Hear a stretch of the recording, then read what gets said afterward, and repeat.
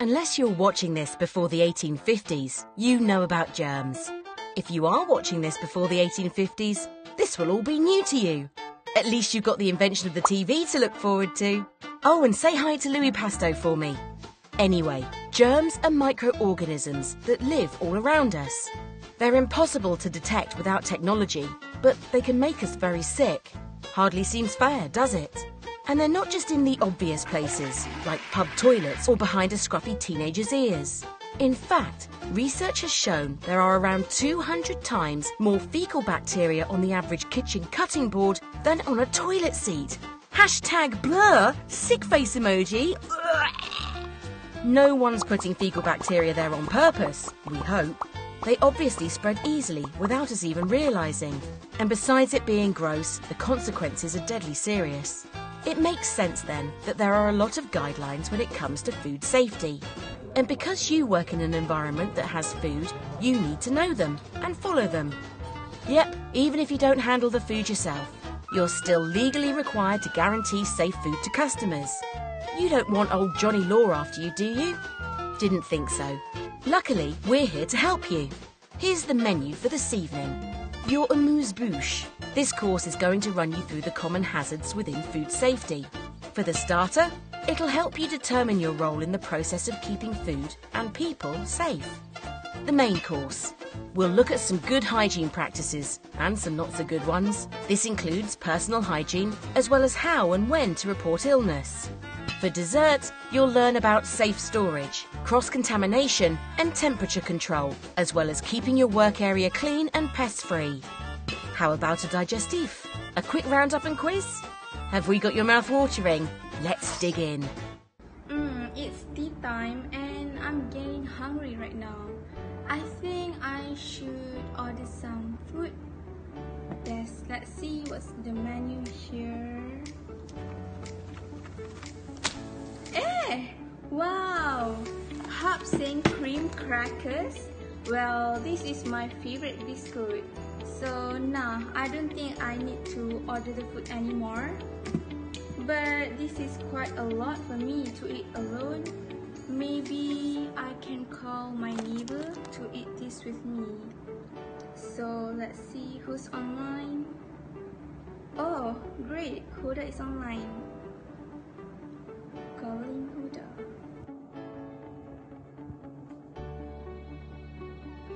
Hello, Da. Are you free right now? Yes, I am. What's up? Do you want to join me eating Hup Seng Cream Crackers? Wait, did you say Hup Seng Cream Cracker? Yes, what's wrong? Well, I stopped eating Hup Seng Cream Cracker since the day that the news about it went viral. Seriously, what is it about? The ingredient seems fine to me. Wheat, milk, corn. It says that the biscuit is not safe to eat as it contains plastic and can lead to cancer. Are you sure about it, Huda? I have never heard of this news before. You haven't heard anything about this? It's on news, Aina. Well, I can show you the news if you want. Well, sure. Send it to me, please.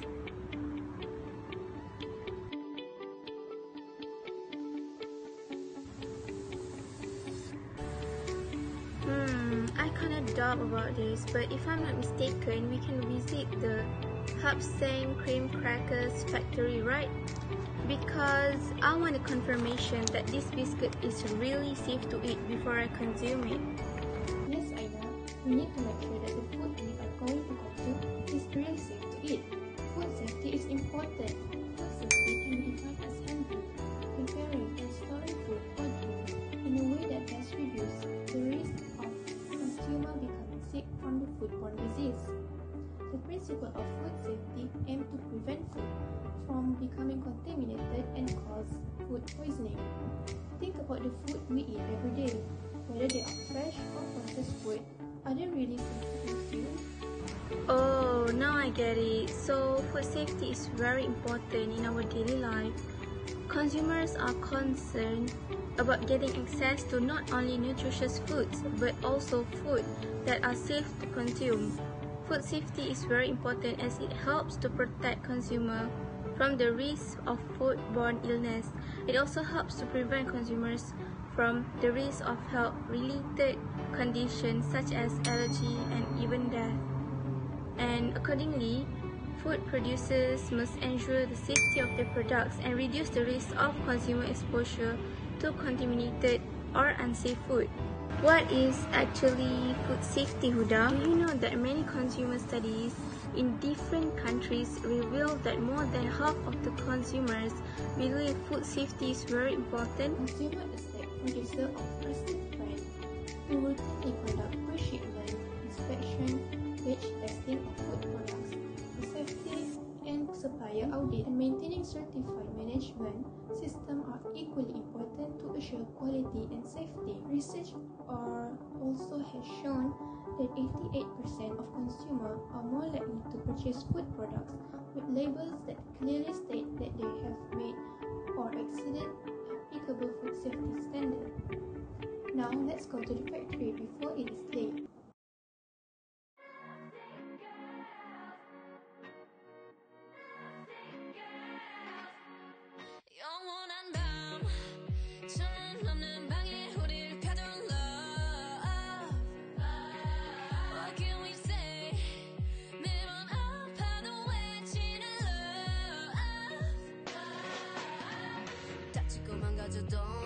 뭘 믿고 버티는 거야 어차피 떠나면 상처 조성인 채로 미워하게 될걸 끝장을 보기 전 끝낼 순 없어 이 아픔을 기다린 것처럼 아마 다 잠깐일지도 몰라 우리 무얼 찾아서 헤매는 걸까 But I don't care do it over and over 내 세상 속에 너만 있으면 돼 We are the lovesick girls 네 멋대로 내 사랑을 끝낼 순 없어 We are the lovesick girls 이 아픔 없이 난 아무 의미가 없어 But we were born to be alone Yeah we were born to be alone Yeah we were born to be alone But why we still looking for love No love letters, no X and O's No love, never my exes,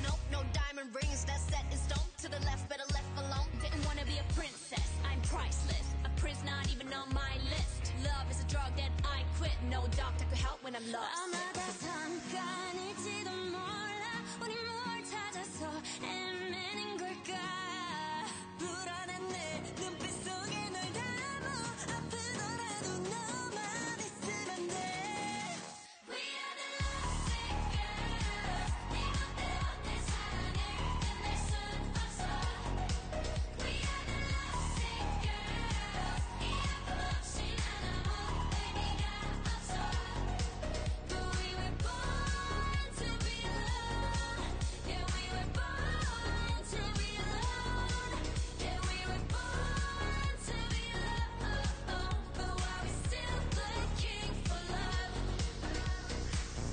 사랑은 숲이는 falling 사랑은 killing your darling 아프다 아물면 또 찾아오는 이 겁없는 떨림 들리지 않아 what you say 이 아픔이 난 행복해 나를 불쌍해하는 네가 내 눈엔 더 불쌍해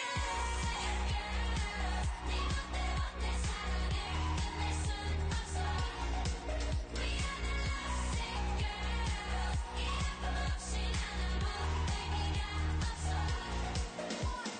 Lovesick girls 모두 결국 떠나가고 Lovesick girls 내 눈물이 묻혀져도 아프고 또 아파도 But we're still looking for love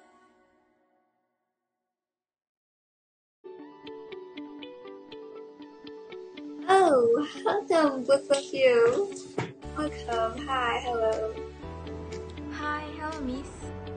So, what can we do to help you guys today?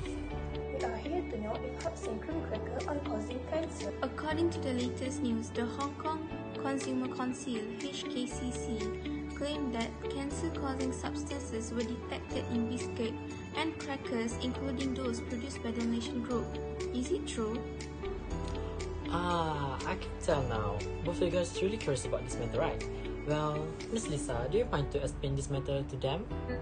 About that, basically, the Hong Kong Consumer Council they claim that the 60 packs of pre-packed biscuits and crackers of Hup Seng contains the cancer-inducing element, which are the glycerol and acrylamide. What is that? To explain that, let us jump to chemistry a little bit. Okay. Glycerol ester are contaminants from a high temperature above 200 Celsius during the refining process of vegetable oils. The glycerol is an ester that present in a baked food product, for example cookies, are largely derived from the refined oils in the ingredients. The International Agency for Research on Cancer (IARC) classifies glycerol as a group 2A agent, which is probably carcinogenic to humans. It is considered as a genotoxic carcinogen in experimental animals, but there is insufficient evidence of its carcinogenicity in humans for these Hup Seng Cream Crackers biscuits. And acrylamide usually a contaminant produced at over 120 degrees Celsius high temperature in food processing, such as deep frying, toasting, roasting, and grilling. Study shows that relatively high levels of acrylamides was present in varieties of fried and carbohydrate-rich foods. The International Agency of Research on Cancer classifies acrylamide as a group 2A agent, which is probably carcinogenic to humans. Acrylamide is a probable carcinogen that's created when starchy food, such as potatoes, root vegetables, bread, are cooked at high temperature, so frying, grilling, baking, roasting, toasting. Acrylamide is a natural chemical which is formed when you heat certain food, such as starchy foods like potatoes and root vegetables. When they are cooked to above 120 degrees, they naturally form acrylamide. It's part of the cooking process which improves the texture and the taste of food, but a byproduct of that is acrylamide. So we know that acrylamide causes cancer in rats and mice in the laboratory. We know that it interacts with the DNA, with the genetic material in the cells, and because of what we know about acrylamide, it's probable that it could also cause cancer in people. The levels of acrylamide that are present in our diet are higher than we would be comfortable with. We would prefer them to be lower, and so that's why the Food Standards Agency is encouraging the industry to try to reduce acrylamide levels in processed foods, and we wish to raise awareness amongst consumers of the things that they could do that might help them to reduce their exposure to acrylamide in food. Because it's naturally occurring, acrylamide has always been present in our food and always will. But the longer and hotter we cook food, the more acrylamide there'll be. So knowing that, we can all take steps to reduce our acrylamide intake. First of all, go for gold. Cook food till it's a golden yellow colour, no darker, because it's the process that makes food brown that also leads to higher levels of acrylamide. If you're cooking pre-prepared food, then follow the instructions on pack for cooking and reheating. Third, eat a balanced and healthy diet. Varying your diet will help you manage the levels of acrylamide. And finally, don't store your potatoes in the fridge. And that's because in the cold, potatoes undergo a process called cold sweetening that increases the level of chemicals in potatoes that are the precursors for acrylamide when you cook them. So your potatoes, take them out of the fridge, store them in the dark, store them cool, but above 6 degrees. We will continue to keep you up to date and informed of any developments as we discover them. Taking these small steps helps to protect you and your family's health.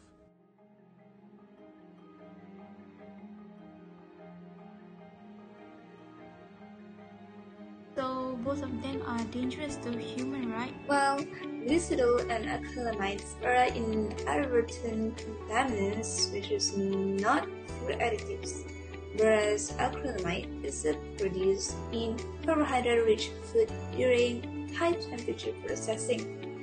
and the consumption of them on a daily basis over a prolonged period may cause adverse health effects.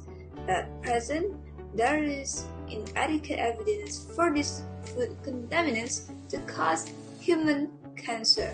So, don't be panicked. Trust our Malaysian Huda.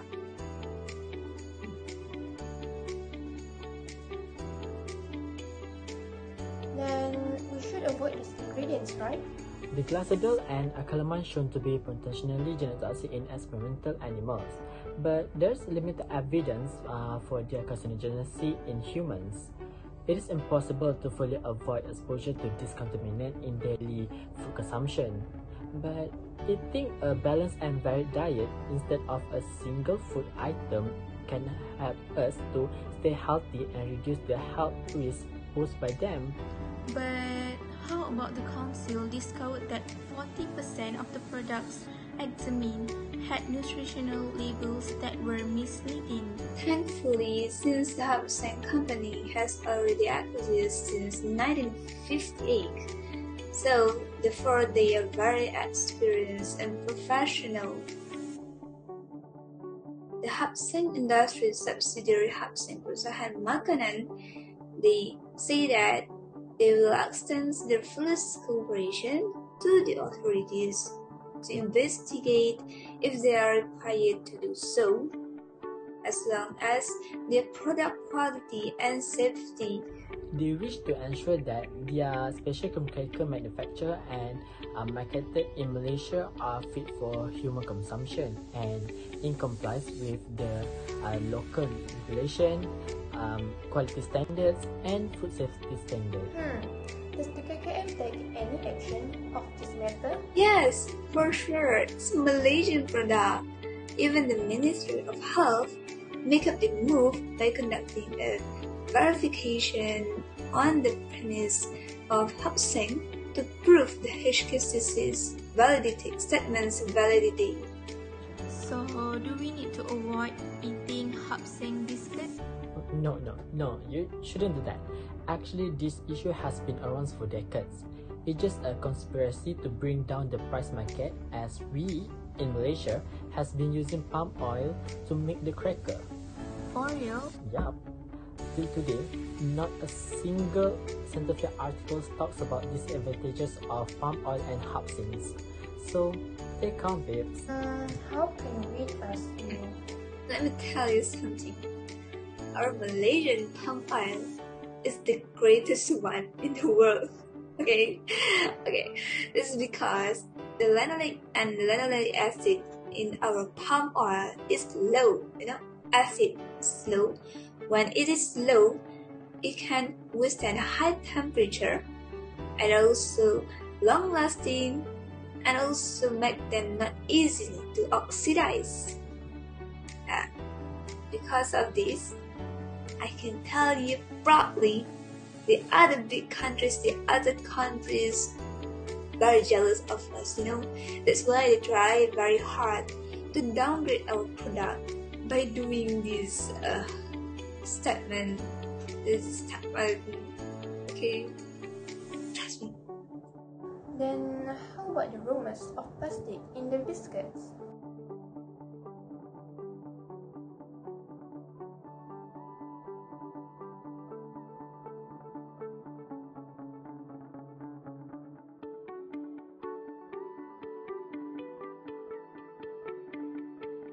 Oh, now I get it. Well, thanks to both of you. Thank you. My pleasure. Bye-bye.